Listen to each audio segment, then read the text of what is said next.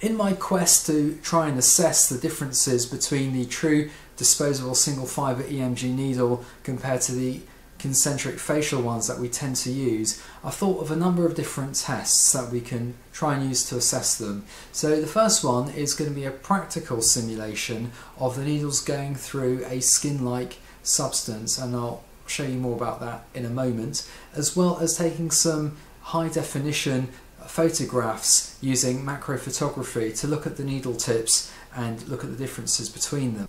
We all know that there are different types of skin, and some people have got very hard skin like oranges, and some people have got very soft skin like an apricot. Now most of the time we're dealing with the facial skin, and so for the most part, for most people, it's definitely going to be like an apricot. Now of course it's far from perfect, but I think it's not a bad simulation. So the first needle I'm going to go with is the Ambu 30 gauge facial electrode. I'm just going to pop that in and just get a feel for how it penetrates through. So that's nice and silky and smooth, and you'll see here that when I flick the end of the needle, it's bouncing quite a bit. There's quite a bit of vibration in there, which may not be a good thing. Let's take that one out and contrast that with the true single fibre needle. So we're just going the same area. Now that definitely feels firmer as it goes through, and so that could either be to do with the girth of the needle itself or to do with the tip of it, which we'll look in a bit more detail in a moment. So the Ambu facial is definitely easier to put through. Let's have a look now at a different needle system, and this is the Natus Tekka 30 gauge facial needle, and that feels firmer than the Ambu, but lighter and easier to push through than the true single fibre one, and it also has this issue of vibration. Now let's just do a direct comparison between these two. That's definitely easier to push through, the Ambu, and in terms of vibration, I think actually the Ambu seems to be the worst of those that I've seen so far. Let's just put it in a similar patch,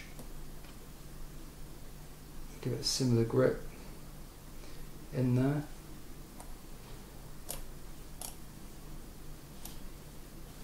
I think definitely the Ambu's got the most vibration, so it's definitely the easiest to put in, but it seems to have the most susceptibility to vibration. The third needle I'm going to be having a look at is the Technomed needle. So let's just pop that in a different place. Now that feels roughly similar to the Tekka one.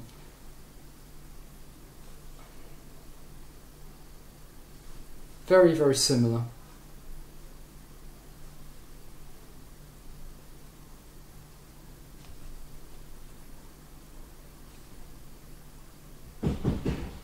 Perhaps fractionally harder to push through.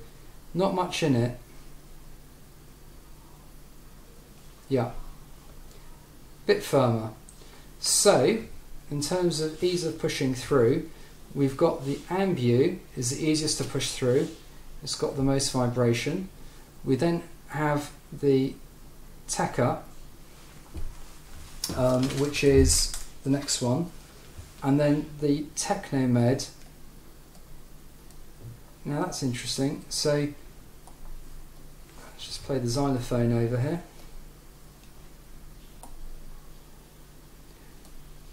That's got the most vibration and the hardest to push through of these standard three. Ambu is the easiest to push through, but it's got sort of middle vibration, and that's got fairly minimal vibration, but really not very much in it between all of them. So in terms of vibration, it's definitely, that's the biggest one in terms of vibration, perhaps also relating to the fact that it's got the greatest weight. and size of the needle holding end over there, and then that's followed by the ambu, and then followed by the teca.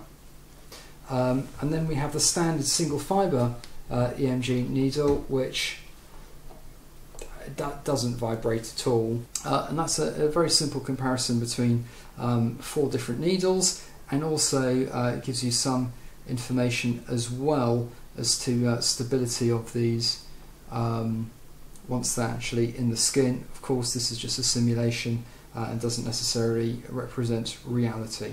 So I hope you find this useful, and if you do, please do continue to watch the following and evolving series comparing the practical application of these needles.